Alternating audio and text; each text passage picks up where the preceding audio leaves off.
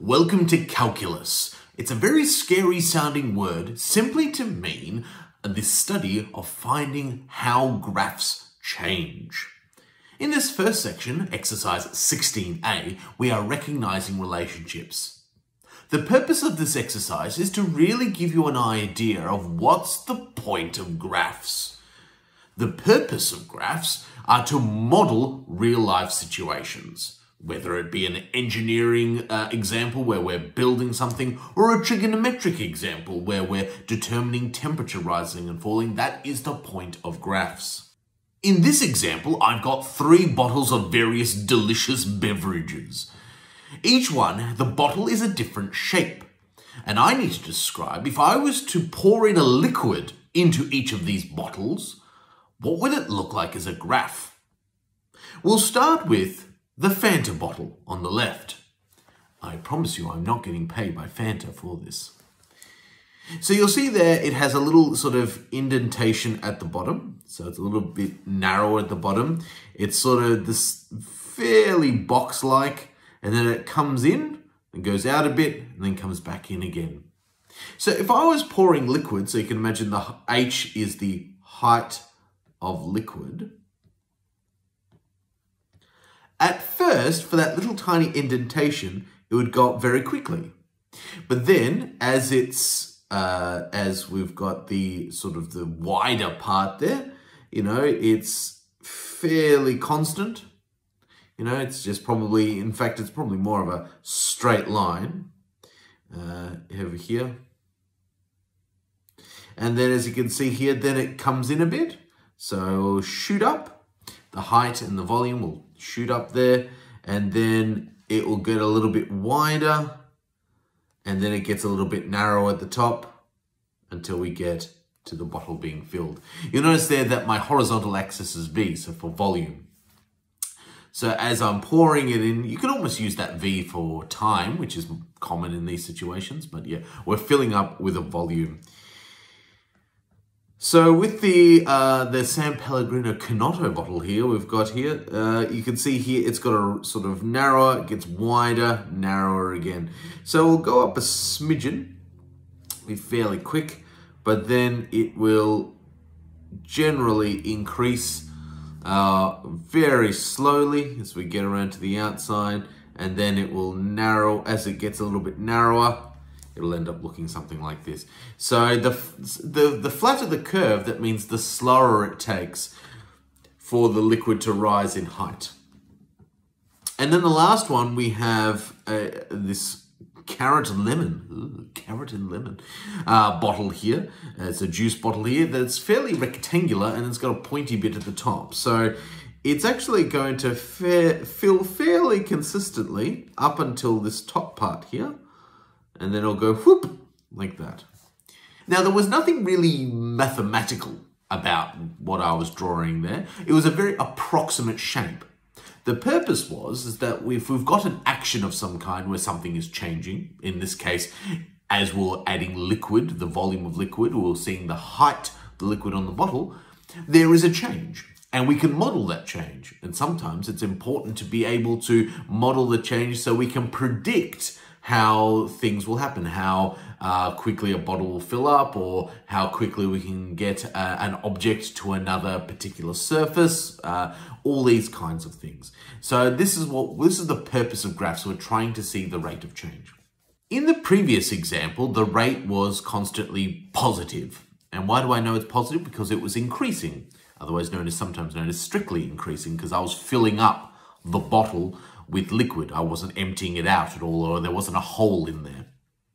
But what if the rates were changing, where it could decrease or increase depending on a situation? Well, I've got a scenario right here.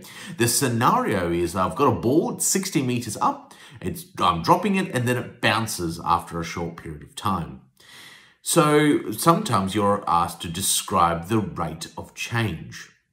The rate of change is talking about the how quickly, as I move across horizontally, how far it goes up or goes down. Sometimes this is referred to as the gradient, and later on we also refer to a thing called the derivative, but we'll cross that bridge when we get to it. So I'm going to go and describe the rate of change as seen here in this graph. So you can see in this graph, it started here at 60 meters above the ground. There's what D meters up here. And we're measuring against time. We've got the stopwatch and we're looking at this object bouncing. How do I know it's bouncing? Because it's going down to 0 meters and then it bounces back up here at this to about 23 meters high, about almost 25 seconds later, and then it comes back down. So the way I would describe it with my normal people words, and then I would go and use my maths words. So just so I know what happens. So object starts 60 meters from the ground, and then it was dropped and hits the ground 10 seconds later, because that's what that 10 implies. It bounces up to, what did I say? I know it was 22 meters. It's above the ground.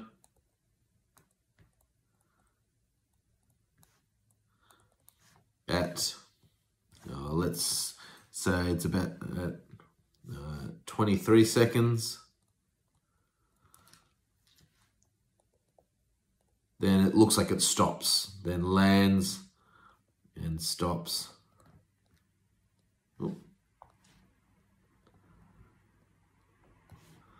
At 30 seconds. So how might I describe that in terms of rates of change? So I would use some words such as the object initial position is at 0, 60. And then the object's rate of change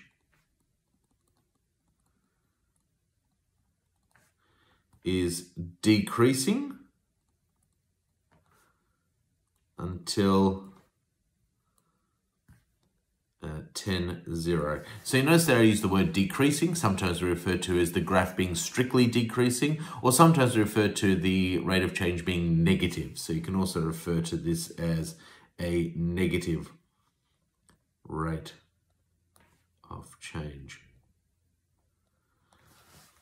Now, why is it negative? Why is it decreasing? Because all it's doing is it's just going very fast. Well, we define rate of change by a very, very simple way, which is we take the height or the difference in, let's say, y value divided by the difference in x value. So there's our rate of change. So it's the difference in the y value. So the fact that it's decreased in height from where it was initially, that's going to be a negative number because it's decreased.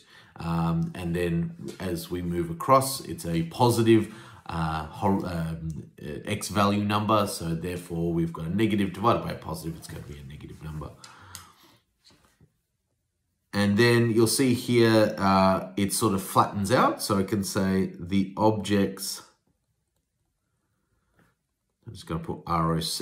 Remember that I mean rate of change. I don't mean it's some sort of rock thing. An object's rate of change is 0 at 10, 0. 10, 0. So when it's gone flat, it means the rate of change is at 0. Then the object's rate of change is increasing, or you could say positive, until, and I'm going to be approximate here, 23, 22, so 23 seconds later, it's about 22 meters high. It flattens out here as well. So we can go back to saying the object rate of change is 0 at 23:22. And then finally, in that final gasp there, the object's rate of change is decreasing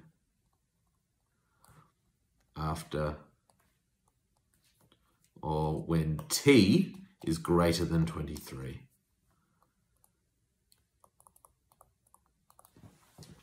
So that's how we describe things in terms of rates of change. You can either use negative, positive, decreasing or increasing. You'll find that all of those words are used simultaneously. So if you start seeing where is the graph strictly increasing, you know that's when it's the positive slopes. If you're asked where is the graph strictly decreasing, then you'll ask for where the negative slopes are.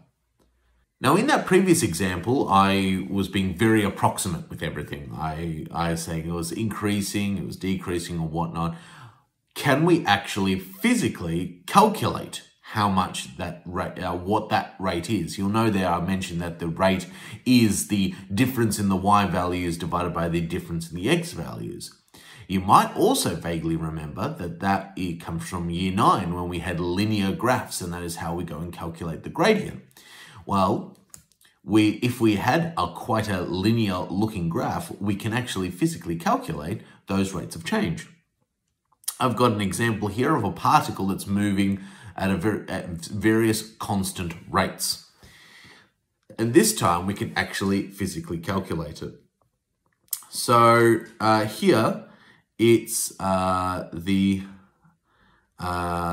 distance here is 60 meters away from the origin. And then again, it's 10 seconds later, and then it bounces up to 2020, and then it goes a bit flat here. So we can actually describe this in various sections. So I'm going to get my little highlighting. I'm going to start with here. And now we can actually calculate it. So the way you might, if you've forgotten how to calculate a gradient, we use the symbol m for gradient. And it's y2 minus y1 over x2 minus x1. So this is 10, 0. This is 0, 60. So we can do 0 take away 60 over 10 take away 0.